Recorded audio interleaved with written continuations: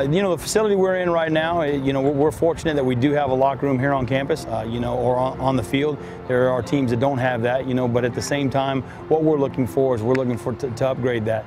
You know, from a recruiting standpoint, you know, when you bring students and athletes in the facility that shows that you're moving in the right direction, that you have a lot of pride on where you're at, then that just speaks volumes when those guys see that. We're fortunate enough to get a donation from the Akins family to try to build a locker room. You know, it was always his dream, you know, that we have a facility named after him, and that our facility be, you know, a top-notch facility. And we were fortunate when he passed away that his family saw it in their hearts to give us some money. And what we're trying to do is we're trying to do it brick by brick. You know, a lot of programs just come up and it's given to them, but you know, we're going to have to work for it, which we have no problem doing. We're excited about the process.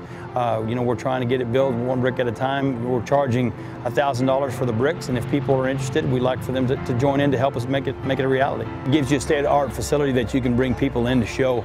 You can show them that you know, where we're moving, the direction we're moving in, to show them that baseball is a priority, because you know, you go to a lot of campuses and the facilities don't necessarily show that the school has a priority and the betterment of that program.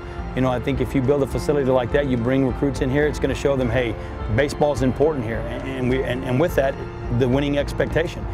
You know, I've always said that, you know, if a guy's coming here strictly for facilities, then he's probably not the right guy. But at the same time, the recruiting landscape as it is in present day, you have to have things like that to show kids so that they get excited about being here. I think what it says to you guys who are here is that, hey, we're vested in you. You know, you're important to us. You know, we're going to try to give you the best of what we can give you.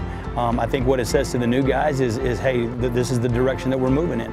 But I think more importantly, it's the guys who've been here, the guys who've you know, weathered the storm here, who've been through, you know, not having a locker room to having a locker room now, and then trying to upgrade it now. I think you know, the guys who are here who've given their time and their blood and their sweat, you know, to the program, I think it's a great way to pay them back.